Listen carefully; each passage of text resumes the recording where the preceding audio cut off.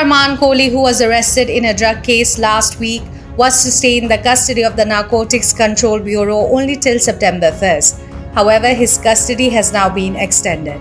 A Mumbai court on Wednesday remanded the actor to 14-day judicial custody. He was arrested from his Mumbai home by the NCB following the seizure of 25 grams of MD drugs from his house.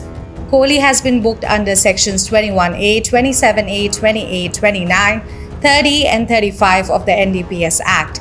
As per a report, the actor came under the scanner on the basis of certain disclosures made by one Ajay Raju Singh, the main drug peddler who has been detained for interrogation.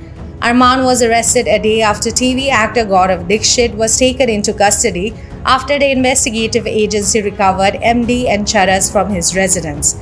The agency had conducted raids at 5 places in Mumbai and Nalasopara based on the lead they got following Kohli's arrest. Talking about his arrest, NCB Zonal Director Sameer Wankhede had earlier said, after the raid, actor Armaan Kohli gave ambiguous answers to questions put up by NCB. He was then taken into custody for questioning at the NCB office. He also revealed that apart from consumption, there are several other charges leveled against him.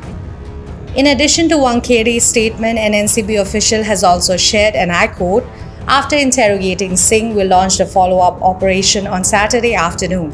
Subsequently, a team of NCB officials raided Armaan Kohli's houses and recovered a small quantity of cocaine from him. Later, a case was registered against him and he was shown arrested.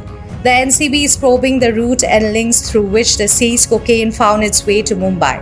We are also checking the involvement of other traffickers." The official also claimed that at the time of his arrest, Armaan was found in an inebriated condition. This is not Armaan's first brush with the law. He was arrested some years back after his stint at the Big Boss 7 house for allegedly assaulting co-contestant Sophia Hayat. He was later released on bail.